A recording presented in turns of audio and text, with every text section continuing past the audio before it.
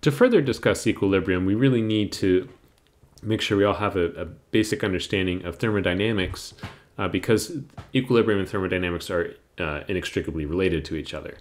So this is a brief review of some of the principles you learned about in freshman chemistry and some of the important variables that show up in thermodynamics. So one of the most important variables that we see is called the enthalpy. We write this as delta H. Delta meaning it's a change. Enthalpies are always changes that we measure. And the short version of enthalpy is that it is a measure of heat absorbed or released in a chemical reaction. Well, it can be in any sort of process, but we're going to talk about chemical reactions specifically in this class. So a measure of heat absorbed or released in a process. We'll keep it generic, but all the processes we'll consider in this class are reactions. And one key point here is that this is only a measure of heat at constant pressure. If the process takes place not at constant pressure, it doesn't measure that. But almost all the reactions that we do on Earth happen under atmospheric pressure, and that pressure we can treat as being constant. So enthalpy and heat are basically the same thing for all the reactions we're going to consider.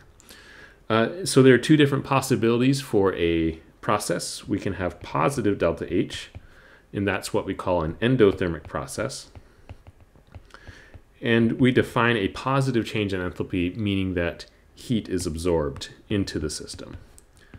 So it will cool down its surroundings.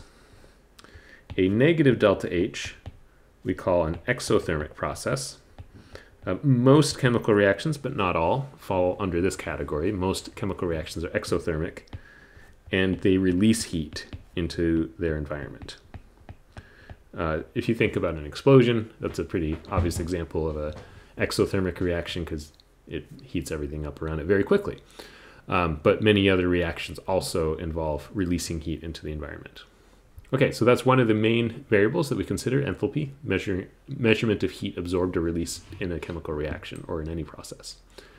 One of the other important variables that shows up in thermodynamics is entropy, which we write as delta S, delta again being a change.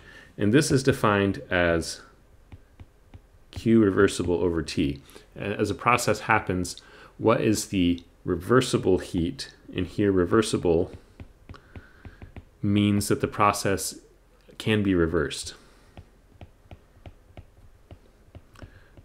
Basically, it's done in very, very small increments, and you can undo any of them as you do it. So a process can be reversed. Most processes we consider are not reversible, but the entropy is defined in terms of this reversible condition. So reversed by a small change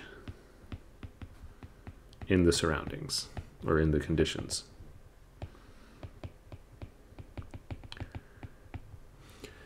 Roughly speaking, entropy is a measure of disorder in the system.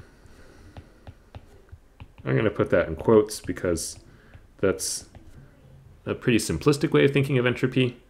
But for our purposes in this class in analytical chemistry, we're not going to think too much about entropy, and so this is good enough for what we're talking about. And so if we're thinking of a reaction, delta S measures the change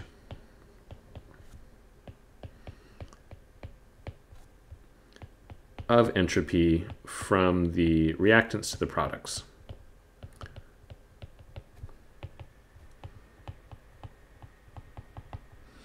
In the next video, we'll look at the variable that combines these two, the Gibbs free energy, that tells us a lot about whether reactions can or cannot happen under given conditions.